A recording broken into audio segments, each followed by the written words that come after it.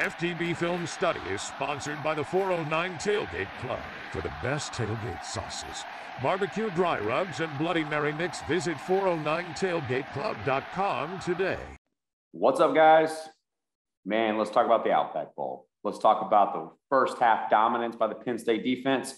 Let's talk about the adjustment by Arkansas, how they came back. They figured out the inexperience, got the 101s that they wanted, and took advantage of the fact that Penn State was down 5 starters on defense. Let's break it down. But don't forget, hit like, notifications, make sure you subscribe for the bloggy. Here we go.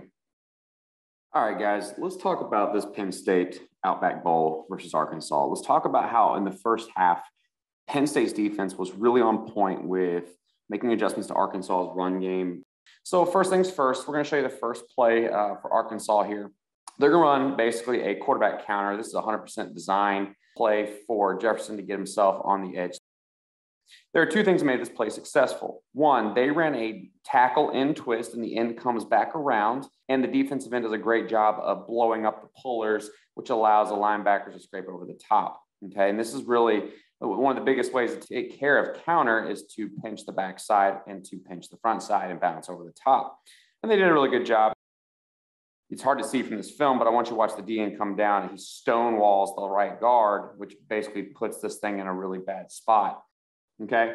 All right. Later in the first quarter, another great play away from the running back to the boundary. Penn State ran a bunch of corner blitz to try to help with the run game. So you're going to get a boundary corner blitz here and watch what happens. Again, you're just going to get old school inside zone look right here, and you're going to get a corner who makes this thing have to cut back. Now, what they did a good job of was you got penetration by the defensive tackle, okay? You also got the backside defensive end who feathers, who make the quarterback hold the ball, okay? And you get a nice, easy rebound right here, and you get a nice play. Now, I know they get a couple yards off this play, but great play. Corner makes the whole thing bounce. Backside defensive ends there. Linebackers are in good position. All right, later in the first quarter, now you're going to get the zone read concept. Now, this comes back to haunt them. And I want you to watch how Penn State played zone read in the first half.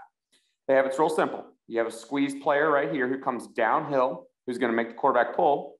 And then you have an over the top. It's called a gap exchange. The defensive end is going to come down a gap. The linebacker is going to go over a gap. So basically what's going to happen is like running option. I've got dive. I've got quarterback. I've got pitch. Okay. Now, the problem is you're going to see this. If the quarterback pulls this ball and runs, he's going to have it wide open because this guy has pitch right now. All right. He tosses it. It's an easy play. Penn State does a great job of seeing that in the first half. Okay. Same thing. You're going to get zone read. You're going to have a squeeze player and a spill player. The gap exchange happens backside here. Now, it just happens to do this off of counter. Doesn't matter. He sees counter, defensive end squeezes, safety head come down in the box, rallies it. He now plays the quarterback pull game, and you've got a nice, easy stop. Okay, now, not impressed with how they didn't handle the adjustments at half. All right, if we're going to gap exchange inside zone, we have to do it properly. You got to do the same every time. Remember, I talked about gap exchange. You've got to have a guy come downhill. You have to have a guy exchange the gap. The problem is they both come downhill. Nobody's here for the quarterback pull read, and he's too late to get there. He's in bad position. Jefferson's 250 pounds, and he's going to be impossible to take down when you're caught in space and you don't have a good angle running start at it. Okay, so first of all, there's a technical issue there. Okay, number 2. All right, number 2, we're going to watch something else. Let's watch zone read game again. You've got 2 guys coming inside. They bring the safety down. Now, you have a safety who's about 170 pounds trying to tackle a quarterback who's 250 pounds, and he says, no, dude, I'm from the SEC, and I'm going to smack you in the mouth. Was the scheme there? Yes. Out-talented at that point of attack? Yes. That happens sometimes. Now, you're going to get back away. You remember we talked about before, corner blitz is going to try to come off that. If you haven't noticed, they see back away. Corner blitz is quite a bit in this game. Now, corner is there to make a play, but the problem is you have a corner who likes to play coverage, trying to tackle a SEC running back, and that usually doesn't end very well. Okay, and so something that should have been a tackle for a loss ends up being, what, a 4-yard gain, 5-yard gain, and this causes issues, and this puts you in 2nd and 5. And in Arkansas's offense, they want to stay ahead of the chains. All right, let's watch again. Now you're going to get midline. Okay, so now running back is going to run across face as fast as he can.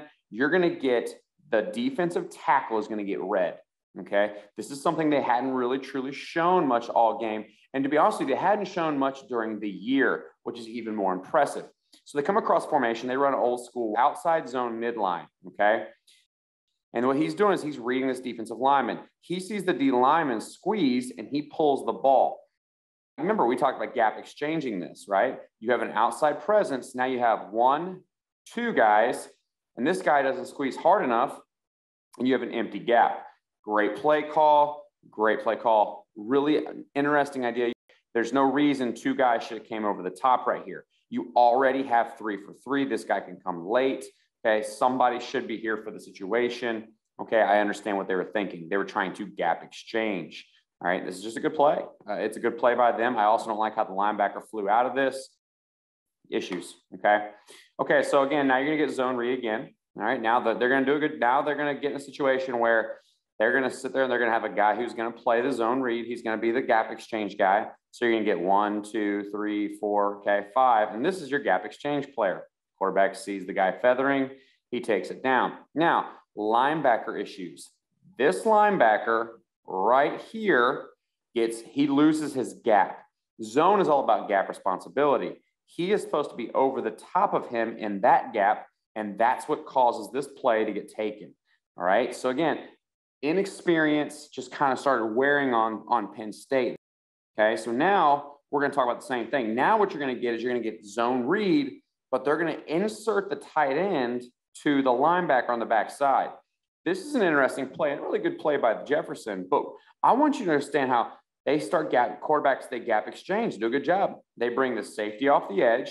They squeeze this thing down hard.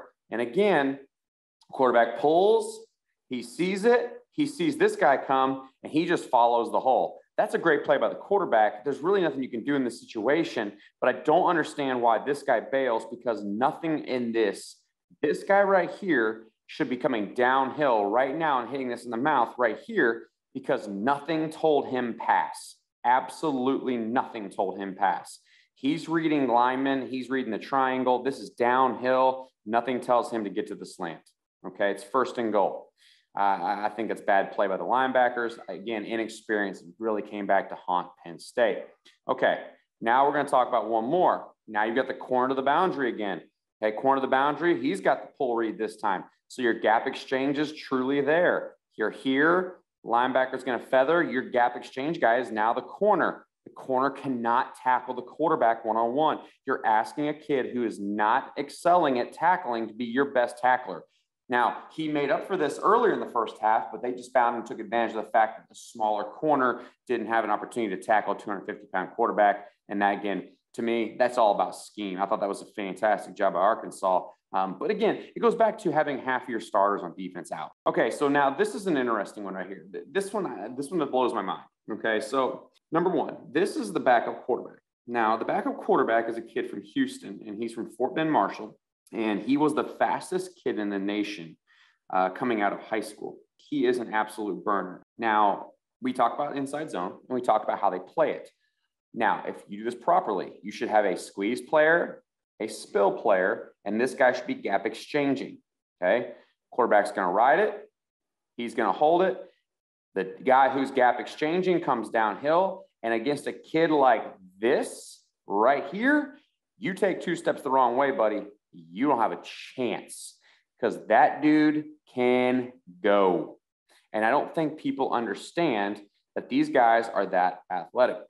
Malik Hornsby was one of the biggest gets that Arkansas could have got a couple years ago, and he showed right here. I really struggled with this play. I struggled with the way they handled it, and I truly don't think this is a coaching thing. I think this is 100% inexperience, but it's a great opportunity to grow. Guys, I can't wait till next year. Love doing these breakdowns. I can't wait for another one. You know the drill. We are Penn State.